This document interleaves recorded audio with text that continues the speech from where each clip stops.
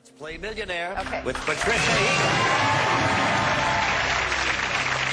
Here it is.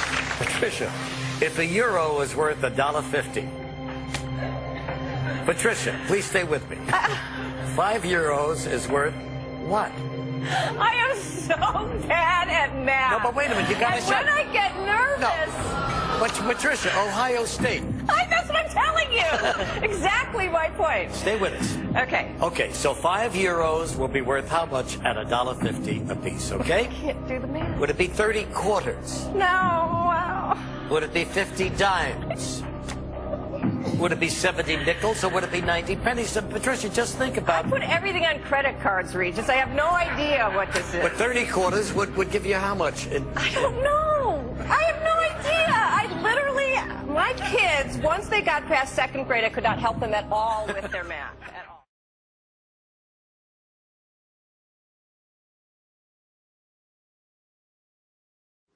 Here we go. I'll start the problem in the middle with 57 times 683. Now 57 times 68 is 3400 plus 476 is 3876. That's 38,760 plus 171. 38,760 plus 170 is 38,931. 38,931, double that to get 77,862. 77,862 becomes cookie fission. Cookie fission is 77,822. That seems right. I'll go on. Cookie fission. Okay, next I do 57 squared, which is 3,249. So I can say 3 billion. Take the 249, add that to cookie. 249, oops, but I see a carry coming. 249, add that to cookie. 250 plus 77 is 327 million. Fission. Okay, finally, we do 683 squared. That's 700 times 666 plus 17 squared is 466,489. Rev up if I need it. Rev up, take the 466, add that to fission to get,